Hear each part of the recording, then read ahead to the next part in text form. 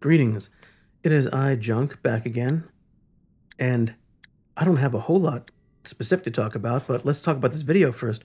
What you're watching is I'm going to take a really old robot out of storage. I'm going to take a golem, an unleveled golem out of storage, and we're going to turn it into something we can run in Champion League, though, you know, how well we run it, different story. But temper your expectations, it's a golem. But we are going to take it and level it up and deck it out. This baby's been waiting a very long time to make its debut. Let's actually do a solid for the old girl and pretty her up. So while that's going on, hey, I don't have a ton that I wanted to talk about. Just a couple things. First of all, how are you? I'm hanging in there myself, you know. Good days and bad days, and we're entering a tricky season for me, but I'm sure I'll make it, you know. With the help of all y'all, I'm sure I'll make it. Yeah, I know one thing I wanted to talk about was I've been waiting to get that new Fenrir pilot, and it wasn't in any of the data pads, so I'm like, where's the Fenrir pilot? And then I see you have to win a leaderboard to get it now, and I hate that. I actually hate that. It's somehow worse than even just directly paying. It's like, it's basically, let's play big bank, take little bank, where if you've got the biggest bank to spend the money to win the leaderboard, you can get the new pilot, which I've heard is very good. I've seen, you know, the YouTubers who are Pixo partners running with it, and it seems very strong. I can see why it would be very strong. A Fenrir with an immunity to damage mitigation on its defense. And the way it's written, it seems to me like it shows you get 50 defense points, but then it says is immune to damage mitigation. And it's not clear to me if the 50 is what's immune to damage mitigation or if all defense points are immune to damage mitigation, in which case, oh my goodness, you could build a very scary Titan Slayer there. And I'm very tempted to try. But yeah, we're seeing me right now trying to get through my pilot storage to find something to put on here. And, you know, what do you put on a classic robot that has no active modules? You know, basically you can use your manis to get rid of your manis. Or just wait for them to leave and come back. That's a little community humor there. You can use your Adrian to get your 5%, which is usually going to be your best bet. Or you can use, if you're going to build something like specific, like you can use the Raphael there if you're going to put flamethrowers on it. You know, you can use the Medea if you're going to put dots on it. I don't know exactly what's going to be on here big picture, so let's just put Adrian on it. And let's just put the new weapons on it, too. I'm going to have to level up that Subduer to do it, but yeah, just seeing, does anything else strike my fancy here? And no, really, no. Subduer it is. So, have you noticed this? I don't know if it's because I've got too many weapons. When I drag to a weapon and stop, it kicks me over to the left. Is that just me? This game has got so many bugs. Why can't I search for these things? Quality of life, guys. Where's the quality of life? Anyway, yeah, I don't like this idea that you should have to win a leaderboard to get a pilot. I find that troubling. Because, like, it's worse than pay to win. You know, you're literally pitting community members against each other. It's like, pay the most to win. I'm not concerned that I won't win the leaderboard. I'm concerned that it makes the game even less viable as a thing to play. And you shouldn't be gating stuff like that. It's bad enough that it's gated the way it is. And now you're making it gated where, like, the number of people, it's going to be like 5 people who have it. And then they're going to be the haves, and, like, then everyone else can just, you know, twist. I exaggerate 5. It's going to be like 500 people who have it. So anyway, that was the first thing on my mind. The second thing, I saw a Reddit post that was like, don't do this. So this being, don't play old bots with new weapons, because it makes people think the old bots are good. And it's like, I don't know, man. I don't know what to tell you. This is the content that is interesting for people, number one. Number two, I don't think people are going to be rushing out there getting golems. If you know where to get a golem, let me know. I'd be curious to know. Just leave that in the comments below. But yeah, this is kind of where it's at. And at least for me, when I'm playing the game, this is what excites me. Like, I'm not excited to see I don't know, a random like Ocho with rockets, I'm excited to see, oh my gosh, someone brought a Natasha to Champion League. That's very cool. And this could just be like when you're in a world where everyone's pay to win, that the stuff that's exciting in pay to win is different than the stuff that's exciting in free to play brackets. Where I could see in free to play, I'm much more interested about like, how do I make this Mercury viable? And telling me I could put ultimate weapons on the Mercury doesn't help me. And maybe that's a video worth making too, but in Champion League, I'm just here to amuse myself, you know? Like, I really am just here to amuse myself. I don't know if I can make that any clearer. This is why I don't like to call this a channel. I don't like to call this a channel because it's not, I'm not trying to do a thing exactly. It's cool that we're all hanging out and that it's working that way, but I'm not like, you know, like, share, and subscribe, and go buy your junk mail merch, and join my Patreon, and support me on Rumble, and whatever else. It's like, that's not what we're doing here, man. I'm just a dude who likes to play some War Robots in Champion League, and it's cool that we get to hang out and do it together. So, like, I don't know what to tell you. I'm going to do stuff that amuses me like this. I was very happy when I was leveling this that, for some reason, when I'm leveling, a lot of the times, the server's very slow lately. Have you noticed that? Where like I've gotten to the point where I'll just quit the game and load back up. Sometimes try to restart the iPad, just trying to get to the point where I can hit the speed up button to get to the next level. This is another quality of life thing where it would be nice to say, if I've got the resources, just let me use a slider, slide all the way over to max and just max it and save myself the time, because this is just it's a time waste and it's an exhausting thing if, you know, you're trying to put weapons you've never used before on a Dagon, so you're there trying to level 6 things up to 2.12. I actually do Mark 3 this one, which, you know, I don't always Mark 3 a weapon. I guess strategy for tokens is probably, for upgrade tokens is probably worth talking about. Because upgrade tokens have shaped up a little bit more differently than I expected, and in some ways exactly as I expected. The part about upgrade tokens that shaped up exactly as I expected is that there's a fair number of them. It's not really something that's going to limit your access if you're willing to spend money on them.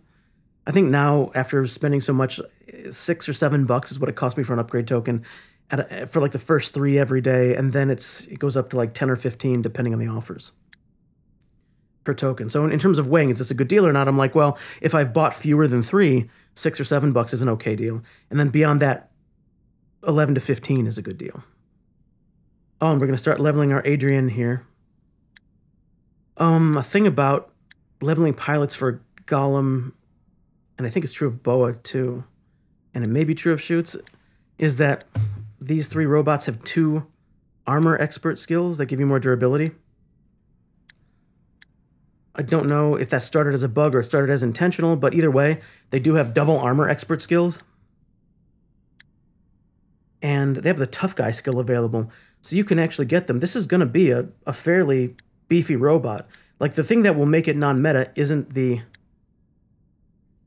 durability. It's going to have plenty of durability. Plus, with the Shy Drone now, it's going to go out there with, you know, close to 400k health, I think. Don't quote me on that. We'll see. I think it's like 350 or better K health and a last stand. So it's actually fairly solid.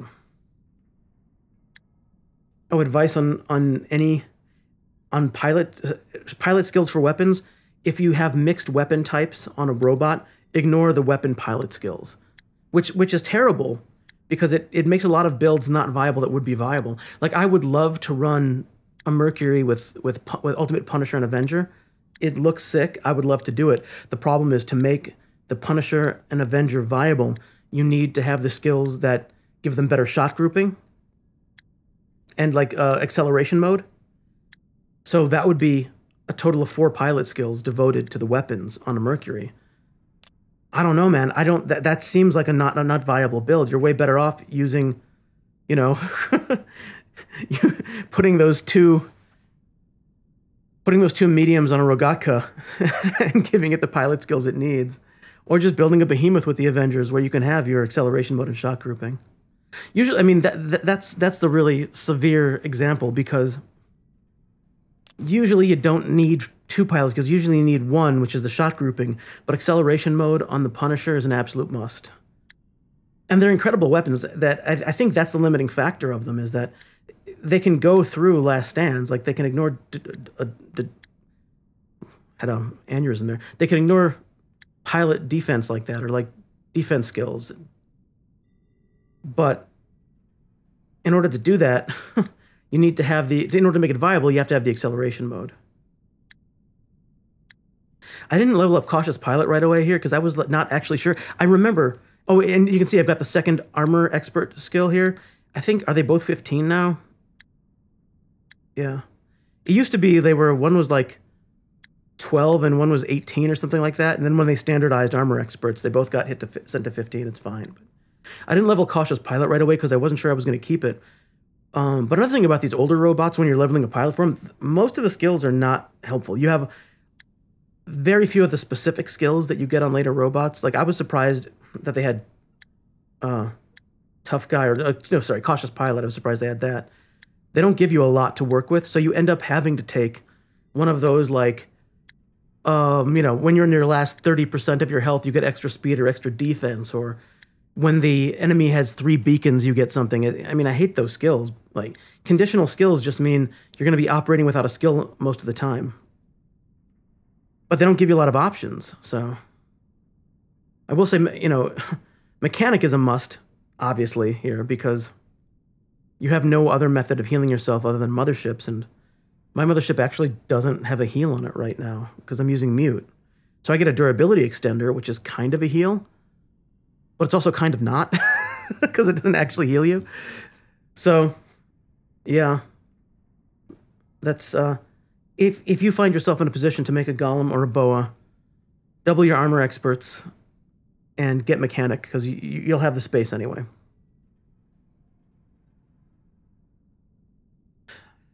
I don't even remember if that 30% nerf on the test server... On the test server, there's a 30% nerf to the Rust weapons, quote-unquote, and I haven't seen it talked about with Subduer. It feels like not a lot of people have Subduer yet, and if you look at, like, the Champion League stats, the Reaper is a more common weapon in Champion League than the Subduer right now in Champion League.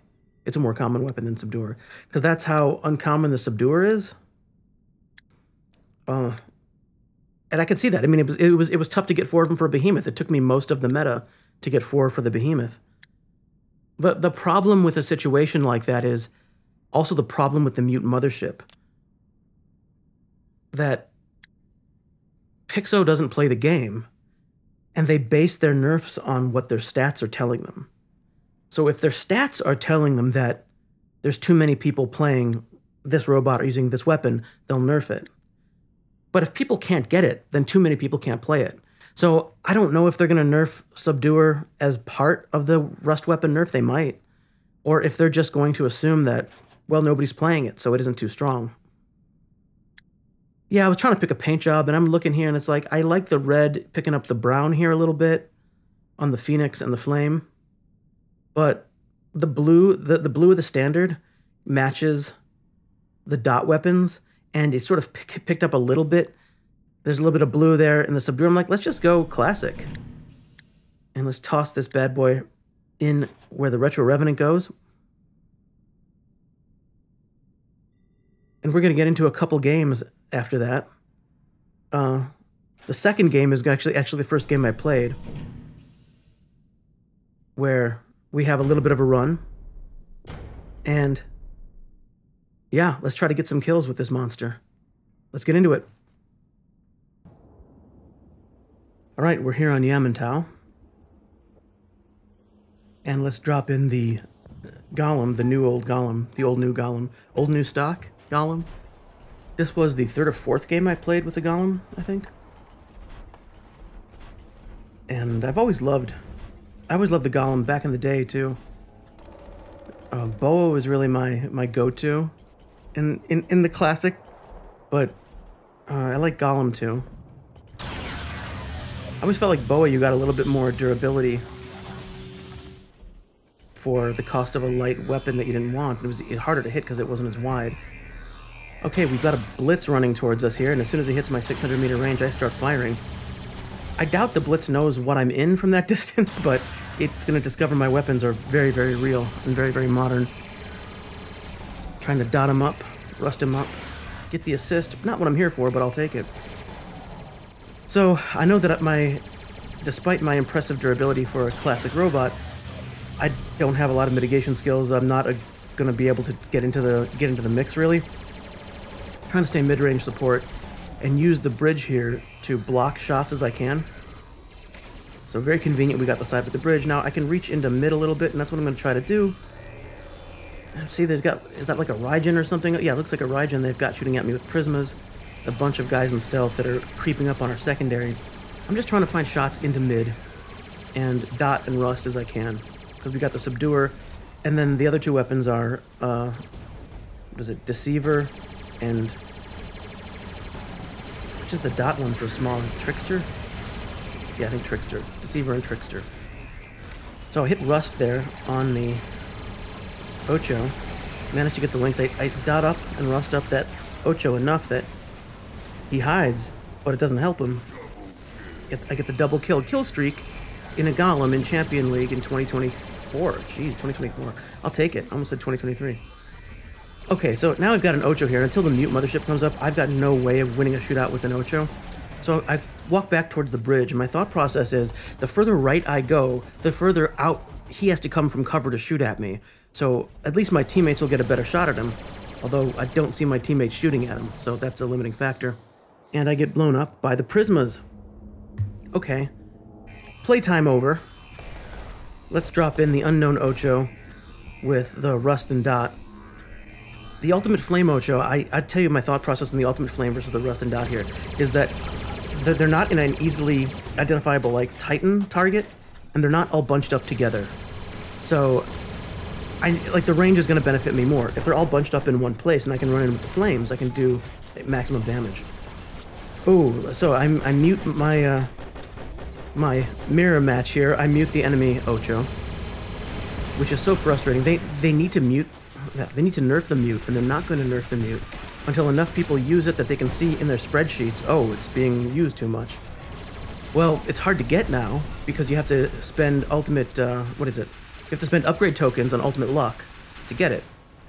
So I managed to dot and rust this hybrid Lynx up. He's gone. And I've hit now 2 mutes on this enemy Ocho. So he's probably frustrated, and guess what he's going to get now? Mute number 3 by... I may have actually knocked him out of the mute. That's the thought that counts. So...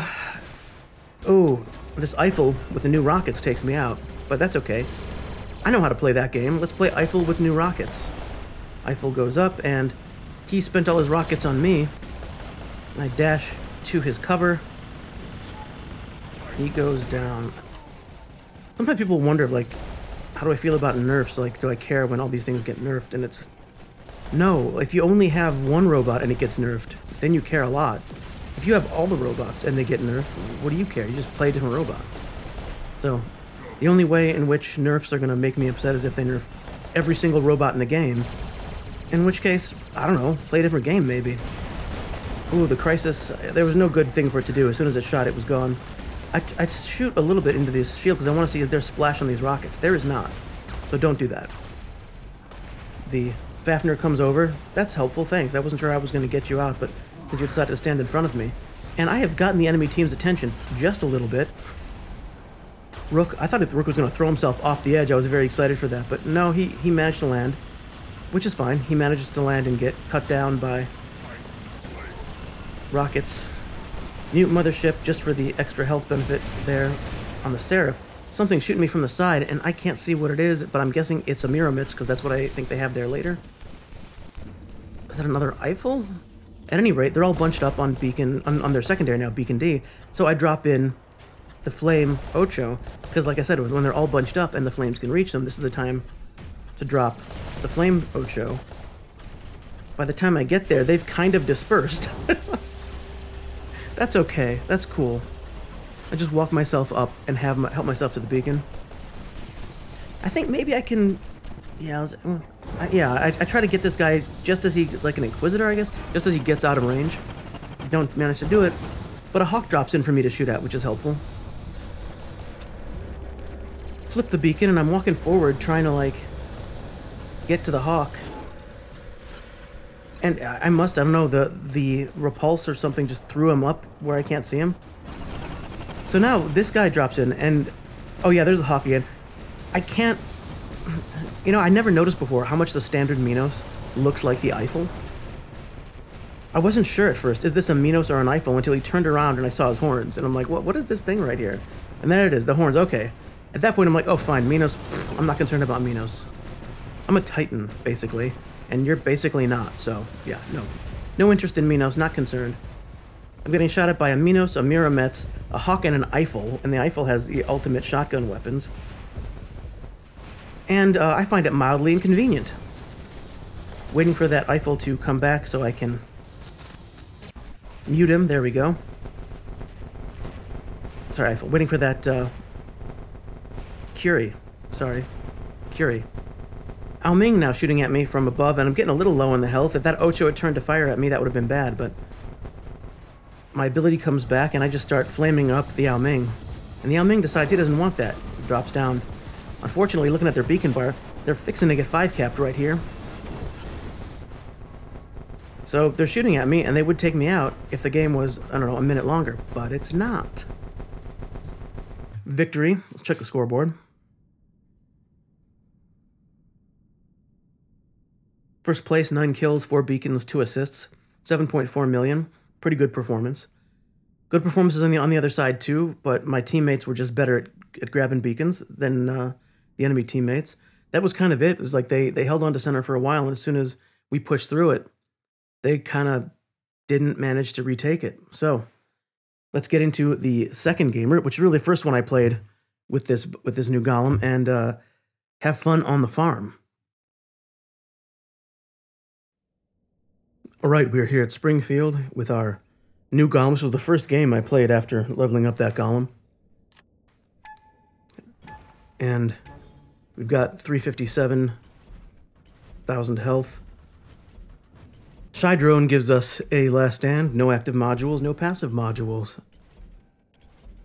So as we've discussed, I'm trying to find a mid-range thing I can shoot at without getting too in their face, especially because I can't move too fast. I'm not trying to take any farther beacons on a big map like this. And what I find is this Typhon kind of lazily drifting back and forth. You know, it's hard to say that there's ever, like, gameplay I don't respect. But I don't respect the gameplay of this Typhon. It doesn't make any sense to me. Like, you're shooting at a Golem, and you're still down to your last stand as soon as those dots tick. But I can't let him get our beacon because my teammate just decided to hide, so I gotta ditch the Golem and go out here, push this guy back off. I'm getting shot at now by 3 robots and an orbital strike. They managed to take down quite a bit of health. The Typhon actually gets away with its sliver of health, and I'm not going to chase it because I would rather have a conversation with that leech and that incinerator behemoth, it looks like. So leech links me, don't care because I'm not going to shoot at it. I'm just walking over to the beacon. After the beacon flips, we'll have a conversation. But first, I'm taking your home.